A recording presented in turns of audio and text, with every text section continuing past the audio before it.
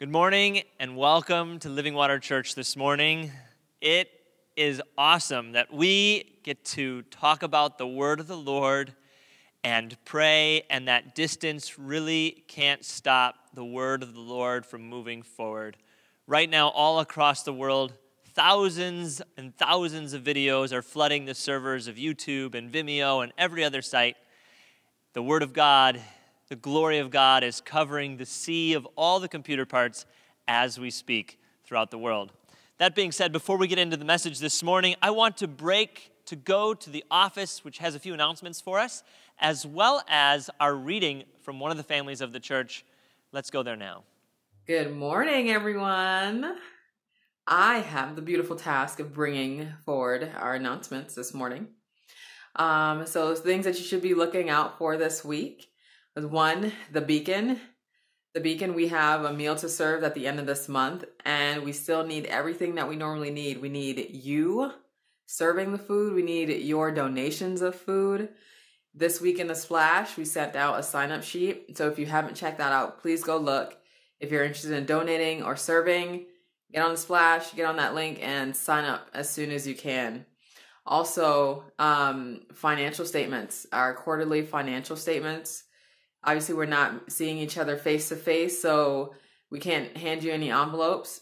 So we'll be doing it electronically. So again, in the Splash, Emily, who's our financial secretary, her email address is there. If you're interested in receiving your quarterly statements, please go to the Splash and send Emily an email letting her know that you want to receive your statements electronically. What else? Also, every Wednesday from 12 to 1, I will be in the office, in the Zoom office. I'll be available from 12 to 1 on Zoom. So if anyone wants to do an office drop-in, I'll be there. You'll see my pretty face. And you can ask any questions, comments, whatever you have at the time. I'll be there to answer it for you. And if you haven't noticed, I've made several references to the Splash. The Splash is very, very important to just disseminating information and communicating with you guys on a weekly basis. So please, if you're on that list and you receive the Splash, please open the emails and read the Splash. I put so much time into it. Everyone who contributes to it would love for you to have that information right there for you to be able to access. So please check that out every single week. And if you haven't, email me at questions@livingwaterflows.com, and I will gladly put you on the list to receive the Splash to get all this information. And last but not least, please subscribe to our church YouTube page. Whenever we upload a new video, you'll be one of the first to see it. It'll come up on your page. We just crossed the threshold of 100 subscribers this week. So yay! But keep it up. Share our videos, subscribe to our video right underneath this video here. See you guys. Good morning, Living Water Church. This morning we're starting with a reading from Psalm 31, verse 1. In you, Lord, O Lord, I have taken refuge. Let me never be put to shame. Deliver me in your righteousness. Turn your ear to me. Come quickly to my rescue. Be my rock of refuge, a strong fortress to save me. Since you are my rock and my fortress, for the sake of your name, lead and guide me. Keep me free from the trap that is set for me. For you are my refuge. Into your hands I commit my spirit. Deliver me, Lord, my faithful God. Psalms 31, 15 through 16. My times are in your hands. Deliver me from the hands of my enemies, from those who pursue me. Let your face shine on your servant. Save me in your unfailing love. Acts 2, 42 through 47. They devoted themselves to the apostles' teaching and to fellowship, to the breaking of bread and of prayer. Everyone was filled with awe at the many wonders and signs performed by the apostles. All the believers were together and had everything in common. They sold property and possessions to give to anyone who had need. Every day they continued to meet together in the temple courts. They broke bread in their homes and ate together with glad and sincere hearts, praising God and enjoying the favor of all the people. And the Lord added to their number daily those who were being saved. I want to begin with a little bit of a discussion or story about Satya Nadella. I'm reading this book by him. He's the CEO of Microsoft and Windows and all of that. Of course, if you've studied the Microsoft story, it is just a story of exponential growth and competition and of users getting an opportunity of connecting online and all of that. That being said, of course, every company and every organization goes through some growing pains and even at times doesn't always make the right decision. And eventually, after Bill Gates and another CEO stepped aside, Satya Nadella was elected to be the CEO of Microsoft. And in this book, Hit Refresh, he talks about Microsoft's journey to rediscover their soul. What makes Microsoft great? And how can they rediscover that even as a company, which sometimes was known for its fierce competition, even internal to itself, different executives competing. And he wanted to bring a much more holistic, unified picture of what it means to live the technology life and be Microsoft and make great software for the world. And so this book talks about the rediscovery of their soul and of their priorities. And if you haven't checked lately, even during this time of coronavirus, all of us probably wish that we would have bought Microsoft stock back when they were having a few hiccups, because they're still growing and they're still advancing right even during this strange time period. I tell that story not to talk about Microsoft, but rather to ask the same question of all those people listening to us today, mostly probably from Living Water Church, but perhaps beyond. What is the soul of God's church? What are the priorities of God's church? And maybe especially so in this time of COVID-19 and coronavirus. I've kind of been joking and calling it Coronageddon. No, I don't think it's the end of the world. I think we have much more to do for the Lord. But nonetheless, what are the priorities of God's church? And in our passage today from the book of Acts, I think this lays out the regular practices of the church throughout the centuries. And I don't think this is something that we can lose. This is part of our soul. This is what makes us, us. This is what will make the church great both now and in however long it takes for us to get together once again. The first quality that makes a church's priorities, or that is the church's priority, is that we are a people of mission. We are a people of mission. For 2,000 years now, missionaries have been leaving their homes. Friends and neighbors have been crossing the street, sharing the gospel from person to person in friendship and direct evangelism, or in street preaching, which, by the way, really does work in a lot of other countries of the world, as well as in starting and founding churches and doing a ministry evangelism within the workplace and workplace ministry and representing Christ. We, people of God, are on a mission. Matthew 28 is so clear. Jesus says, all authority in heaven and on earth has been given to him, and then he tells his followers, therefore go into all the world to preach the gospel to all creation. In other words, be the glory of God as the waters cover the sea, be the glory of God throughout the world. That is our role as God's people, to be on mission for him. And there is no virus that can stop the mission of God. It only begins to illustrate how far our mission really can go and how we can innovate and bring that mission across the world still. Acts 2, our passage today, is right off the heels of Pentecost. By the way, we're moving from resurrection season on into Pentecost, just around the corner. And that is the great mission of the church begins there as the work of the Holy Spirit himself is poured out on the church. From then on out, the church begins to go out and do the very signs and activities of God. We are on a mission. We are people of mission, and we will continue that mission on until Christ's second coming. Not only are we people of mission, we are people of truth. It says that they devoted themselves, in our Acts passage, to the apostles' doctrine.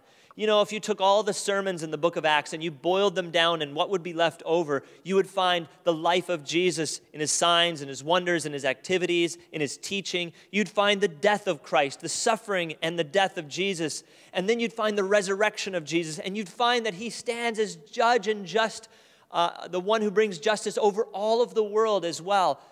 That preaching is repeated and repeated and repeated because those who enter on into the reality of God himself through Jesus Christ begin to set the world back to the right place it's supposed to be in. That life, that death, and that resurrection is the truth that we convey throughout the world. And let me say this too. By having truth, truth isn't just something to kind of like have fun with and brush up on and memorize a number of wonderful truths, which, by the way, it's good to do that too. So let's be doing that. But as we look at the life of Jesus, this perfect individual, we can become more circumspect as well.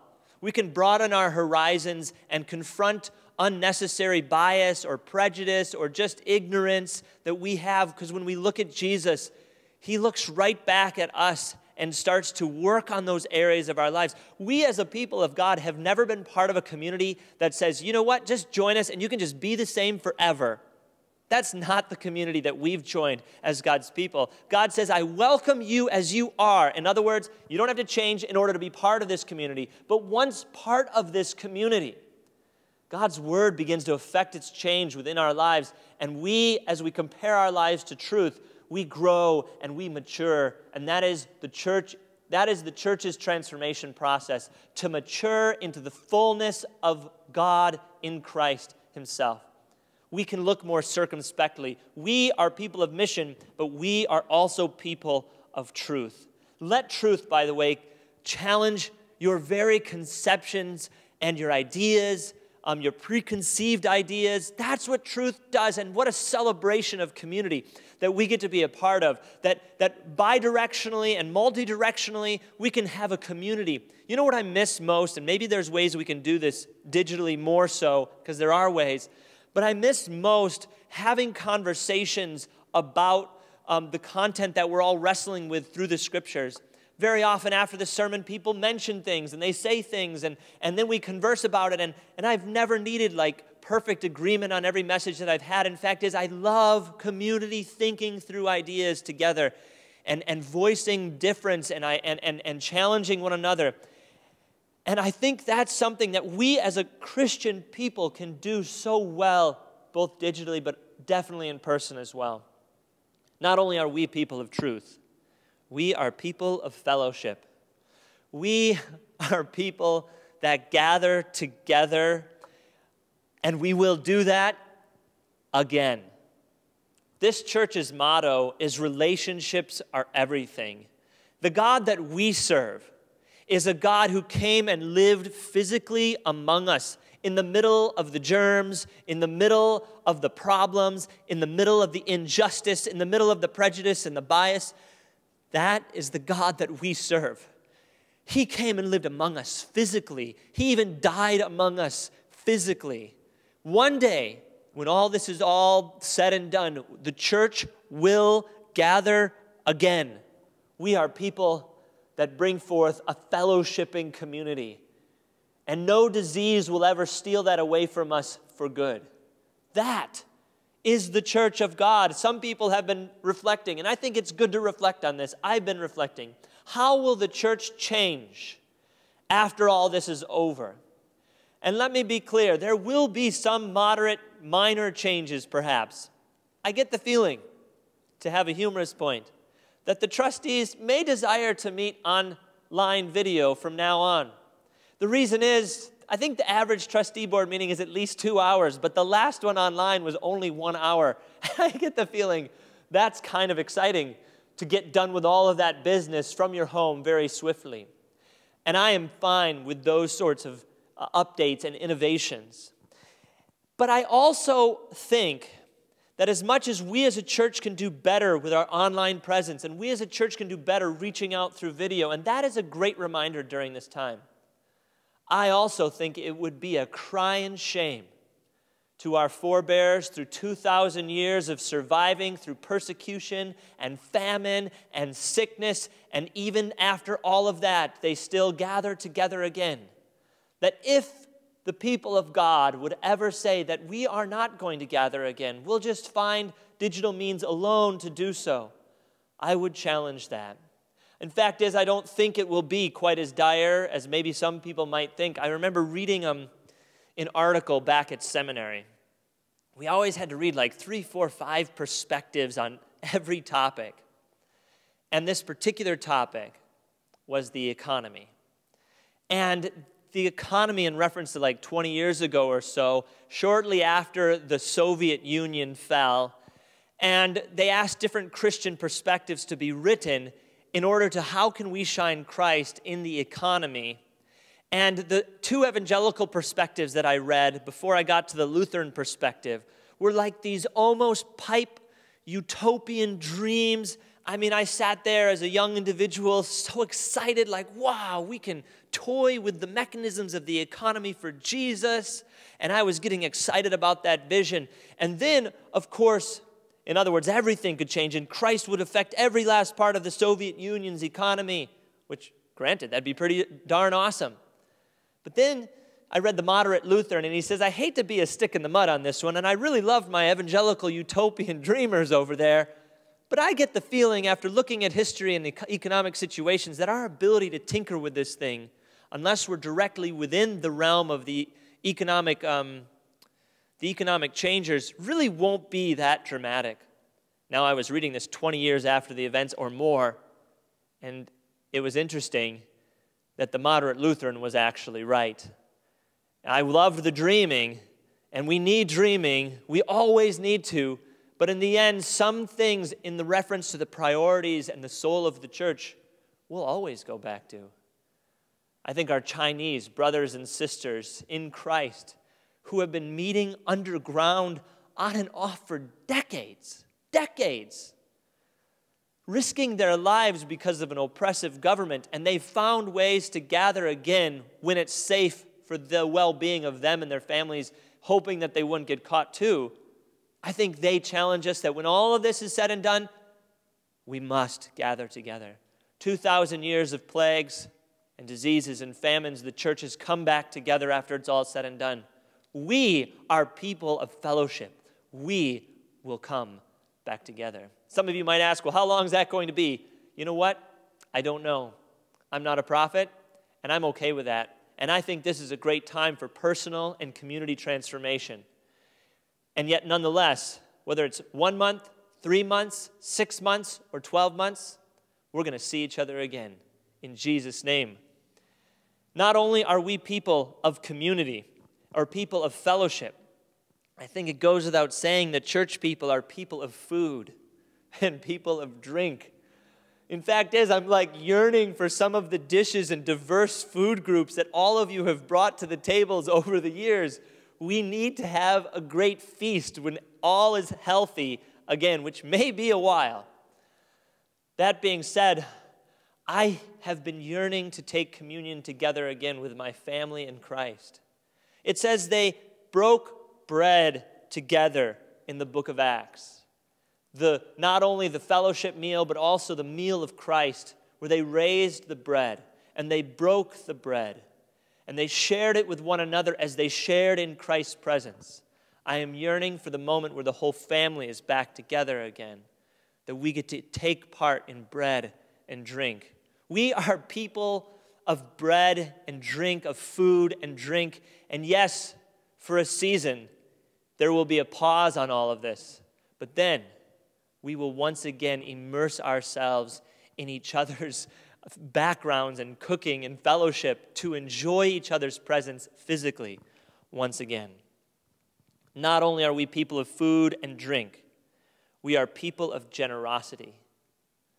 By the way, if you're in a difficult place and you're out of a job or you've lost an income stream, make sure to protect whatever you have in front of you. And we encourage saving as a church. This is like one of the great biblical qualities, saving and being like the ant and putting away regularly for the winters of life that come. But that being said, if that's not you in this time period, we still need to display generosity.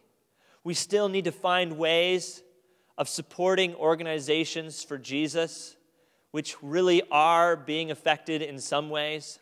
We still need to find ways of reaching out to our neighbor and offering them help if they have something in need. And by the way, we as a church, which we'll be sharing more about this in the weeks to come, have been so blessed to see individuals come forward and say they want to help others who've been affected. That is generosity. And you know, I know it's a difficult time, and I actually don't think it's going to pass away anytime soon. And nonetheless, how can we show love and generosity to those we're committed to in Christ? I'll tell you a little story. We moved into a new house recently, and my neighbor comes over, and he offers us the lawnmower. He must have had a premonition that these people don't have a lawnmower. I wonder what it was. Maybe it was the long grass. I don't know. And so he brings his lawnmower over. Well, he doesn't bring it over. He just says that we can go on into his shed anytime and use it. Now, if you know me, I am not the best at asking for help. I'm not the best at, even when somebody's offered that, to take advantage of that. I don't know. I'm just weird, and I don't always want to do that. And so I was just not going to borrow the lawnmower. Plus, I'm afraid of these things breaking and all the issues that causes. Well, I'm out there picking up sticks in my yard, and he sees me. He comes on out, goes in his shed, gets the lawnmower, and brings it over directly to me and says, "Here you go. I want you to use this anytime you want. You never have to ask me. Just go in my shed." What an incredible act of kindness, by the way, for someone like me, especially that's a little more shy in receiving that help. And I thought, well, okay, you brought it over. I'll use it today. And we chatted, and he says, and by the way, don't worry about this. This thing's going to last me 20 more years. Why do you go out and spend some money right now in the middle of all this? Just use it. And I said, okay, that's really sweet of you. I will. A few hours later, I'm mowing the lawn. I get 8 rows done with the lawn, and the lawnmower blows up. Literally. 1 hour later, it doesn't start. 2 hours later, it doesn't start. 3 hours later, it doesn't start. I brought it back. In the end, he was totally okay with that, but I should have known. 20 years this thing will last me. It's like the Titanic story. Nothing can sink this, not even God, and then it sinks. This thing is going to last me 20 more years, and then it didn't. 8 more rows. In the end, he got it fixed. It wasn't a big deal, apparently, and he brought it back over and put it in my garage. What an act of generosity and love. And those things, when rightly done, sanitized and all, are great acts of compassion and love. And we need to be generous people. We are generous people, and that's what we need to continue to be. And not only are we people of generosity, we are people of prayer. I had a phone call early this week from one of the members of the prayer team. So in love with the Lord, so wanting to see God's people call out and cry out to the Lord. Are our people crying out? And by the way, here's these verses. And she began to bring forth verses from the Old Testament, the Exodus, about the people of God being required to call out to God and actually calling out and crying out, God, help us. We need your help. Where are you, Lord? And then she brought forth passages from the Psalms again and again and again and again, crying out to the Lord in both celebration and yearning for his presence and in repentance. What a great season for us to reflect on our lives. Everybody, if you haven't been able to develop prayer habits yet, this is a great season to develop prayer habits. If you haven't been able to take the time aside, many of us have been locked away. Not everybody, and I know there's some people that are more busy during this time, but many of us have had this season of waiting.